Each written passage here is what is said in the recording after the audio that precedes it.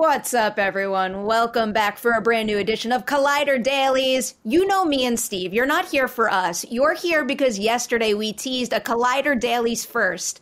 We are very honored to have our very first guest on the show and have that guest be Tim Miller. Hello, welcome to Collider Dailies, and thank you so much for doing this with us. I am honored to be here, but I do have a question. Why is my head giant and yours is not? Is that a planned thing? Is it to make me feel important before the interview starts? Can I just say that that's how it's supposed to work? If that's how you want it to work, okay. Our mastermind Adam behind the scenes will be manipulating everything so it looks perfect in the finished product here. So my head will be shrunk down to the size that's commensurate. Unless that hurts your ego, then we won't do it. I got ego to spare. No worries. All right. So according to Steve, free reign here. We got a whole bunch of questions we want to ask you. So should we just start hurling them your way? Yeah. Let the deluge of questions that I won't completely answer okay. begin. I feel like you can answer the first one. I have the honors of giving you the first question, and it's something I love asking pretty much any filmmaker in this industry. What is one of your favorite movies of 2023? And can you also name something about that movie that gives you hope for the future of this industry in filmmaking? It has to be 2023. Yeah, we should open it up a little more because Tim is what we call hard to please. Yes. A recent movie. Okay, I'll say Dune because it is, I think it embodied what the cinematic experience could be. And I'll be honest, I watched it on TV in the theater and in the theater 4 times. It's just such a different experience to watch it in the theater. And it's such a beautiful movie that you can only appreciate it to the fullest extent on a giant screen. So that's been my favorite movie for a while now. This is a rock solid choice right there. Yeah, I think the audience needs to realize, and I said it already, but Tim, would you say that most movies you have a tough time with? I would, but I feel the need to qualify because there are movies, and I'm not going to name them because it'll be shitty, where I really love story and I love spectacle, but I love story more. So when I go to the movie, I expect that the story will be a fulfilling, well thought out version of whatever story is meant to be told. Sometimes that's not the case, but that doesn't mean that the movie doesn't have merit. And so there are movies that are more spectacle driven than they are story driven, and it's hard to appreciate the spectacle the first time around. The second time, I'm not waiting for the story to show up. And so I can completely enjoy it. I have a question for you. You obviously helmed Deadpool, and that was a juggernaut, amazing, nothing but positive things to say. But the last few years, the comic book movie genre, superhero genre, has shown signs of slowing down, and I think there's a sense of audience fatigue. So do you think that the comic book movie has reached its peak and it's on its way down, or do you still think there's a lot of life left in the genre?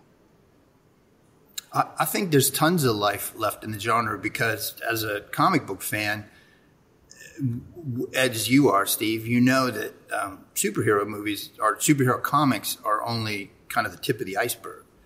There's a lot of other stories to be told, just like there's all kinds of movies, men and women in tights are not the only kinds of comic books to be made. The Goon being the most obvious one I'm associated with, right? So I believe that there's so many different types of stories, and I still get my monthly pull. I still get a box of comics, and half of them are superhero stuff, and the others are different kinds of stories, from science fiction to period pieces to horror, and so I think that there's tons of room if you say comic books. If you say superhero movies, I do think that there's a limit to how much people can enjoy. That said, I don't know that we've reached that limit because there's so many good stories to tell and so many different kinds.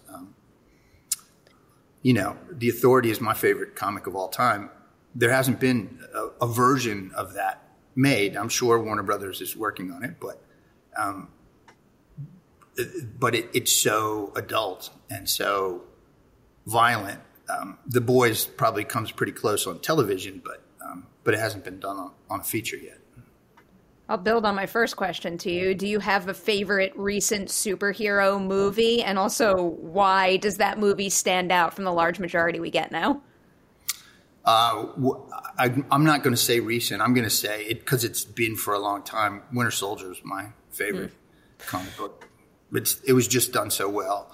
And the movie's engaging, and it feels like the real world, but it also feels like a comic book. So I love that. But I love them for different reasons. You know, Taika Waititi's Thor, the first one, was so cool for a variety of different reasons that Winter Soldier didn't have. So that's what I mean by I think there's a lot of room to maneuver inside that.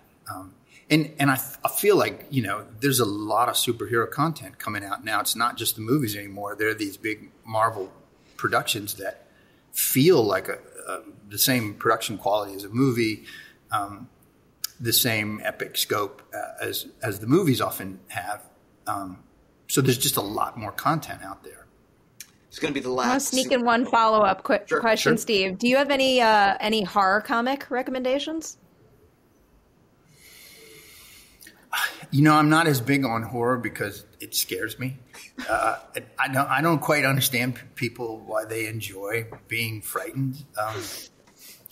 Because you're frightened in the safety of a theater. That's the only place you could go through stuff like that and be safe and sound and enjoy the entertainment value of it. But you still feel it. Like, I mean, I watched When a Stranger Calls when I was young, and it fucked me up for my entire life. I mean, I'm still uncomfortable and alone at home at night. I mean, honestly, I will. It's hard to admit, but you know, I've barricaded the bedroom door on more than one occasion. But I would stick with ones that have kind of a different layer that I am familiar with. Like Aliens was or Alien, the first one, which is really a horror film mixed with a sci-fi film, and that one scared the living fuck out of me. So I like the Alien comic books are great. You do the exact opposite of me. You barricade the door. I purposely crack the door open, like just waiting for like a bathroom light to randomly turn on, Paranormal Activity style. No, when I was a kid, my parents built a house, and each kid got one thing in their bedroom. This is going to sound like such a little suburban rich boy thing, but I asked for a fire pole in my room. So I had a fire pole that went from my bedroom down to the kitchen, which was great when I was a kid, but I'm doing an interview, sorry. But then my parents left us alone a lot. So I would barricade the fire pole, and I would even put a sword. I had a cavalry saber, and I put a sword leaning against it. So if anybody opened the fire pole, the sword would fall on them. And I forgot to dismantle that one morning and almost killed my father. Because he would shake the pole to call me down to breakfast in the morning. You need to make a horror movie and work this into it. It just goes in his eye. This is going to be the last. Anyway. This is the last superhero thing. What do you hope actually Marvel and DC do in the coming years? As a comic book fan, what would you like to see them do to... that's it. What would you like to see them do? I think it's time to expand to the full breadth of... Hold on one second. I'm doing an interview here, so could you fuck off? Thank you. That's the producer of Best of Cool, ladies and gentlemen.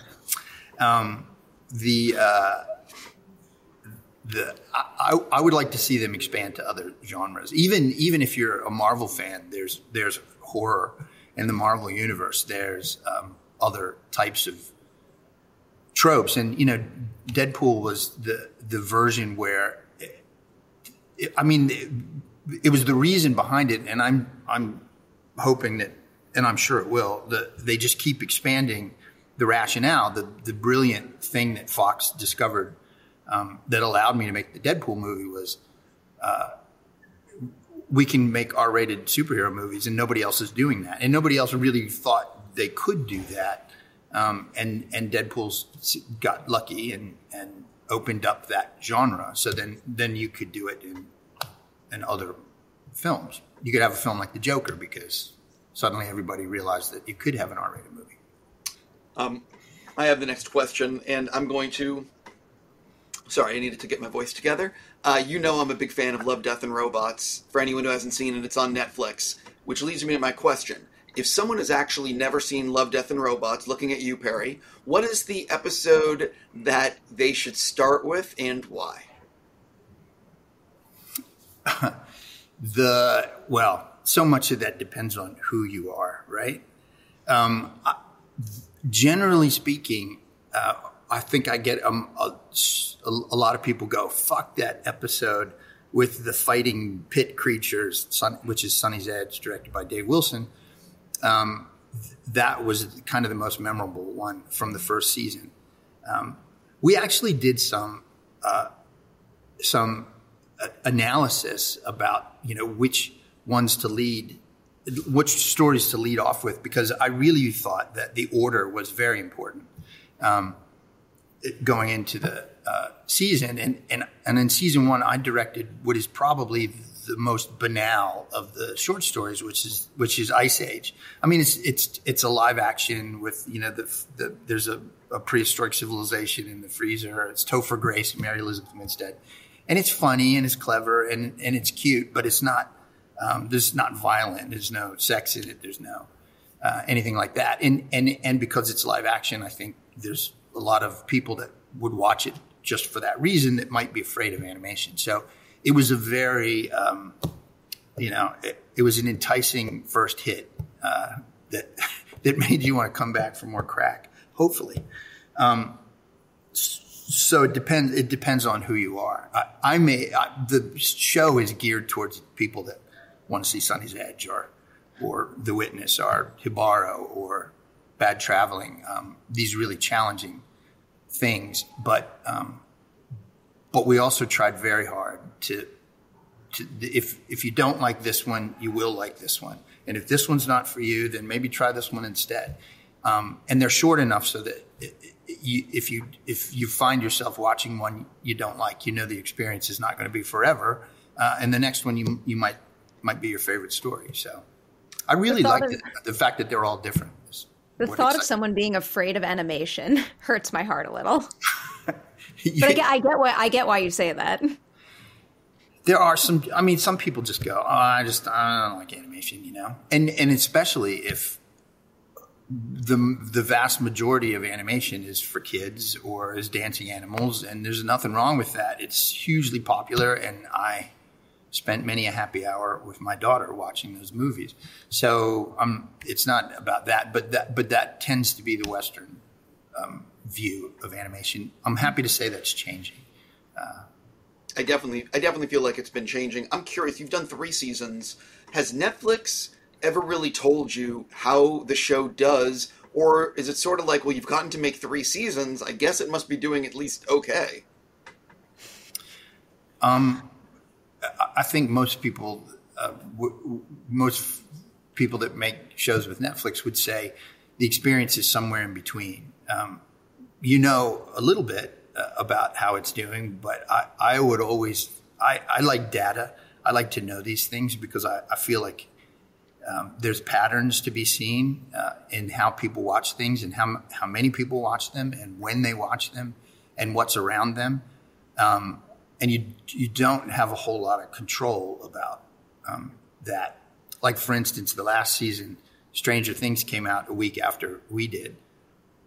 It's hard for me to believe that the same people that watch Stranger Things don't watch Love, Death, and Robots. And it's hard for me to believe that the minute Stranger Things comes out, they don't go and gobble the whole season. But those are the kind of data points that I would love to know. Can I ask you what's the status of More? No. Okay, I accept. I appreciate the blunt answer. Here's another potential future season tease, or really like anything that excites you in the future. Is there any up and coming director out there that you're just really excited about? Whether it's someone you might want to loop into the Love, Death, and Robots family, or just see where their career goes from here. This is going to sound so shitty and selfish, but I would never tell you because if an agent watched your show and that guy or girl was not represented, they're gonna.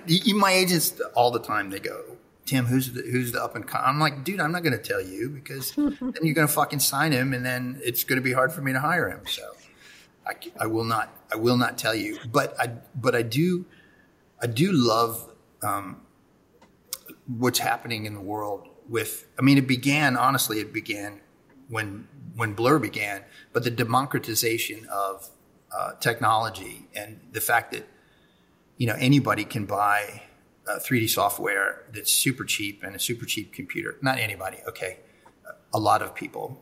It's within reach now, and they can create really amazing pieces. And I'm constantly getting the studio's full of artists, and they're constantly passing around.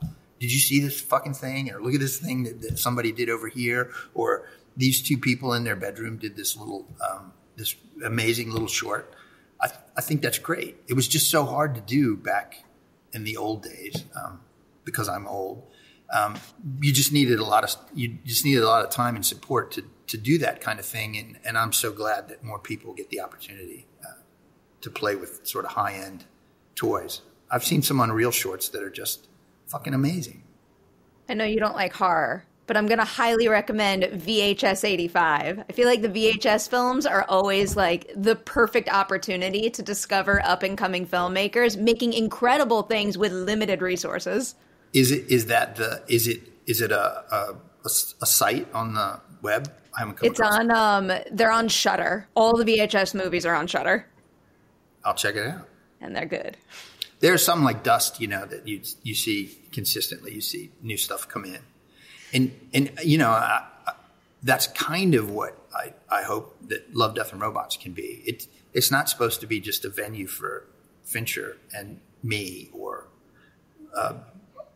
that sounds arrogant. It's not supposed to just be for established directors. We have a lot of younger directors in the mix, and I'm really proud of that. Jennifer Yu Nelson, who decides or who is the supervising director. There's a director I love. She's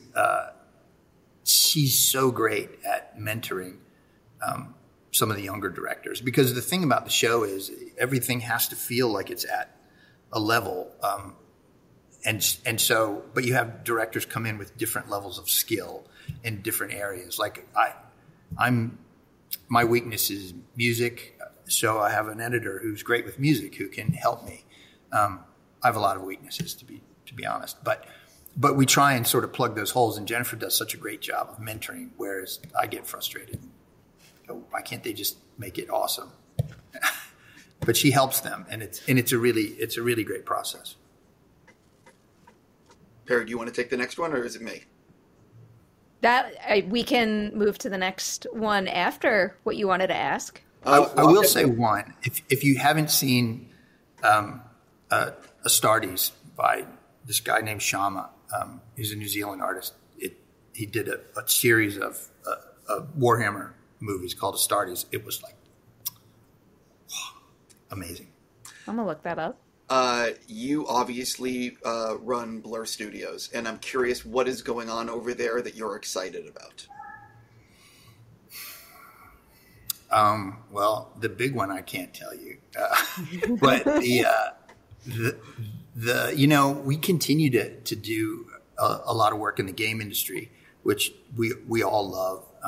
We do the high end story driven cinematics for games, and so and we have for 25 years now. So we're pretty tight with the whole game community, and I'll just say that we're that relationship is continuing, and we're expanding on that relationship. I think Love, Death, and Robots is another great opportunity for us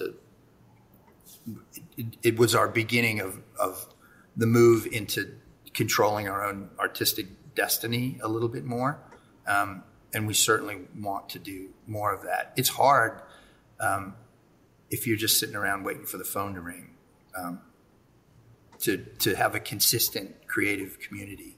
And especially in Los Angeles, it's the cost of living, the way the world works with tax incentives. It's really hard to run a studio here. And so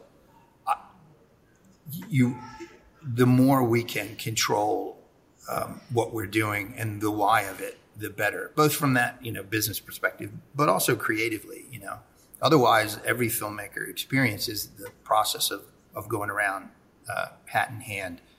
It was really interesting. Steve did a thing for Pac Rim the other night, and Guillermo was there. And, one of the biggest filmmakers of our generation. And Guillermo's like, well, for every film I make, there's 5 I pitch and don't make. I've made 12 movies and I've done 38 scripts, right? So there is always this process of, which honestly can be kind of exhausting. To make one film, or to make one project, I've got 6 in development or 8 in development, and then one of them gets traction for some reason. That is usually not because I'm an awesome filmmaker. It's usually because a movie star is interested, or something else happens that pushes it forward. I don't know if you. What about the state of the industry? No. What was that, Steve? I said, I don't know if Steve? you can tell, there's a cat meowing by me. Oh, no. Just saying. It's like your natural state, Steve, literally always. And I'm kind of jealous of it. What about the state of CG in the industry, and maybe specifically how the pandemic impacted it? Have you seen that sector of the business change at all? Yeah, and I have. And I was essentially, this is blur, you can't see much of it, but it's a big 25,000 square foot warehouse space right across the street from the new Amazon building. And it used to be bustling with 120 artists. And we're not requiring people to come back to work because people don't want that. I personally miss that. Maybe we have, maybe 15 or 20 people in here right now. We're going to get a smaller space because why be in this large space when your lease is up? And which means I have to give away. See all my comic books back there on the floor? I'm gonna have to give some of them away because we're moving to a smaller studio. Don't worry, I can come by. Can't. I can come by. You want to come by, Steve? You should worry. come by. Tell me if you have any specific ones from, let's say, late 70s to early 90s. You do not have to worry. I will be coming by. Okay. Do not worry. Come on by. I'm gonna get some kind of raffle system for not the money based thing, but for the artist and the art books too. Yeah, anyway, don't worry. I'm coming by. Here's where I feel the biggest problem is if you've been in the industry for 7, 12, 10, 15 years, you're fine working at home. You know the deal. You know what you need to know about working on larger projects with groups of people, because animation is a team sport, just like other filmmaking. But all of us sort of learn by being around it, and the camaraderie that you get from burning on a project late at night, or the knowledge you get from walking past someone's desk and seeing a new technique that they're using that you didn't know, or just shooting the shit in the kitchen and learning about people and how they work, and is just so valuable. And if I was a young person coming into the industry and what I had to look forward to was working in my bedroom for the next 20 years, I don't know that I would want to stick around for it. I get choked up thinking about it. When I started out, things like SIGGRAPH that just showed me that there was this amazing community of artists out there that I could be a part of, and it's great. Invariably we've lost some of that with the pandemic, and I hope it comes back. But at the moment, I don't know if it will. And I think studios that are forcing their artists to come back, it's a different problem. So I don't know. I'm hoping to entice them back. Do you think it's also, can I do a follow-up? Do you think it's also a result of, have you noticed any of the artists that were working at Blur have moved to places that were much cheaper to live and are just doing their work like in Iowa or some other place that's not LA because of the cost of living? Oh, absolutely. And I think that I don't want to start controversy because of that, but I think it's tricky when you're in New York and you're an animator and you're paid for the cost of living in New York and you move to Idaho. I don't know how long the industry will say you should get paid as much as you got paid in New York. Or things would just naturally even out. We're in that period of time where you don't really know. There's other studio owner I was talking to that was in a country in Europe that had a fairly low cost of living, and they almost cornered the market on really great artists that wanted to be in the industry, and they treated them well. In fact, their facility was nicer than Blur. They had a masseuse and a band room, but those artists can now go and work remotely in a London facility and get paid 3 times as much, and it's harder to keep the artists there because they can. It used to be that if you want to stay home close to your family and where you grew up, this is what you had to do. And it's hard to say that artists having options is a bad thing. So I'm not saying that, but I do think that this way of working loses a lot of what I thought was the best part of the industry, which is the community. To put a positive spin on what it looks like going forward before Steve takes us home here, is there any particular emerging, like filmmaking tool or technique that really excites you? Like a new thing that you and the team are so psyched to get your hands on? Well, it's been coming for a long time, but real-time technology that was developed for games has been making its way into the film world for quite a while now. We're a little late to the party, but I really feel like that's going to ultimately be a game changer. And, we talk a lot about, everybody's talking about AI and what it means to the industry. And I am alternately terrified and elated. But where I land on most of it is there's still a lot of stories that I would love to tell that are prohibitively expensive to tell, even in animation, even with all the advances that we've already made in these techniques. You can't tell them, at least not at the level of quality that I'm interested in. And so there's whole areas of the science fiction and fantasy universe that are kind of off limits because of those restrictions. And I don't feel like they're going to be restrictions for much longer. Every year erodes what you can't do even further, but I feel like the real-time technology just takes so much of the cost and expense out of the hardware side of the equation and puts it on the people, which is where you want it to be. I want to spend money on artists, not CPUs. So anyway, I feel people go, well, soon what we do will be so much of it will be done by AI. I don't necessarily think that's true, but even if it erodes some of the things that they do, my answer is, well, let's just get more ambitious about what we're doing. There's stories that if you want to tell a story in the middle of a fantasy city that's full of strange creatures, that's fucking expensive, right? But you can do that with real-time technology. Games has showed us that you can do that. Now, as soon as you can do it to the level of fidelity, which I think is there already, really, it's going to open up new stories and new pathways for sure. I like the sound of that. So I'm curious, what can you say about what you are working on now?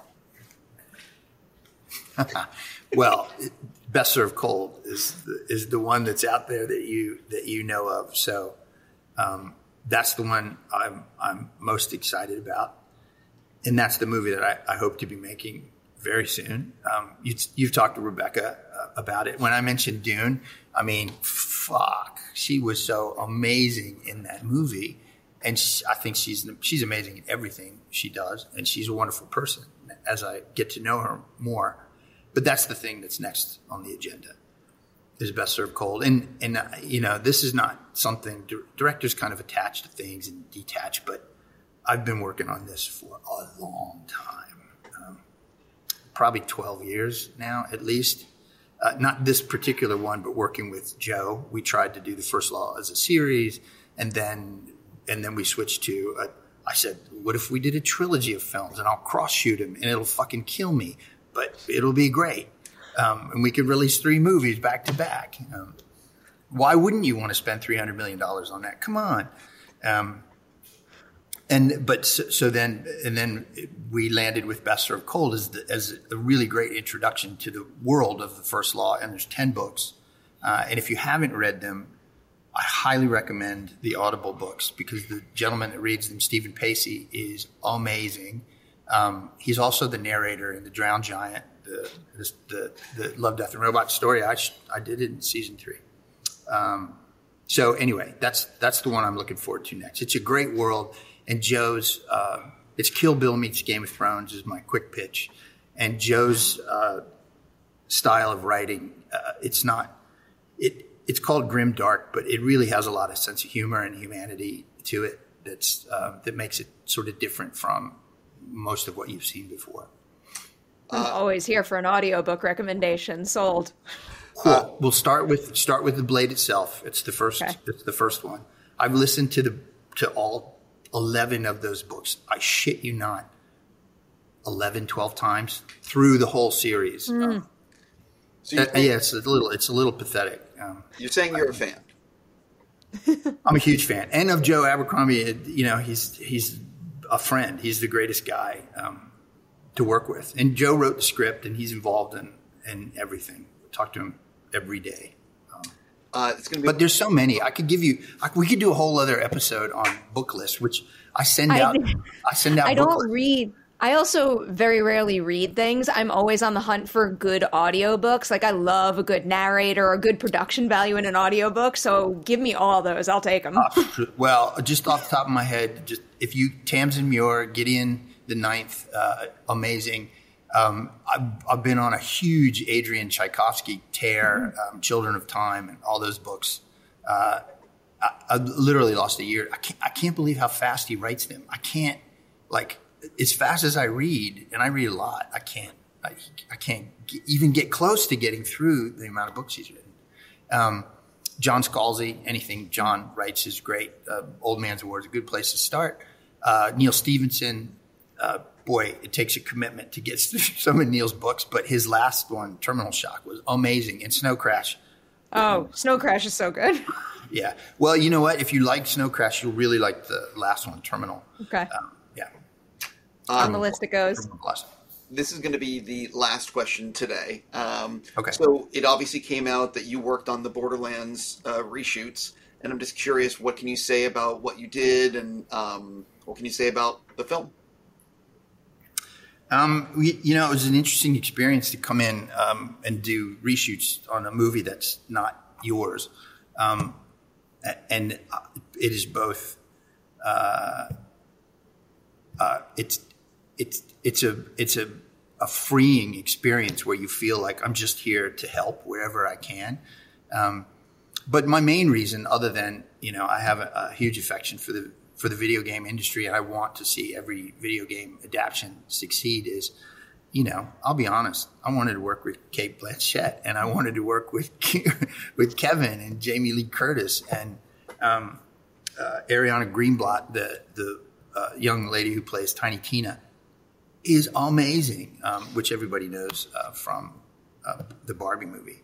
So it was a great experience all around, and I was feeling a little rusty, so I was happy to get back in the saddle. And the movie gets up and moves. It's a good ride. I like hearing it. I won't ask any further questions on that. I will just say I do appreciate you coming on today and giving us a little bit of an update on things. It is an honor to be here. Yes, I'll reiterate that. Hopefully I didn't say anything that will get me in trouble. No, we'll do some bleeps. I'm joking around. We're not going to do any bleeps.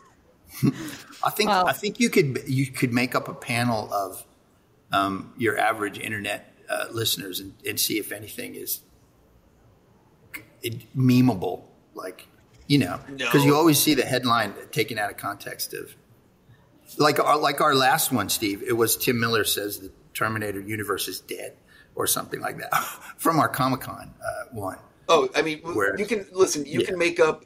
I've learned that you can basically take anything that anyone has said and create a headline that just gets people to click when it's not an actual honest article. Yeah, I wish there was less of that. We do as well. Believe me, we really do. But yeah, listen, I'm just going to say thank you sincerely for being our first guest, and let me know when I should come by Blur and pick up comic books. Okay. Well, yes. It's the least I can do for all the free movies you've allowed me to come see in IMAX. Tim, again, thank you so much for being here. And the door is always wide open for a return to Collider Dailies whenever you feel like it in the future. To everybody out there watching this episode, thank you so much. And stay tuned. Brand new Collider Dailies coming your way bright and early tomorrow.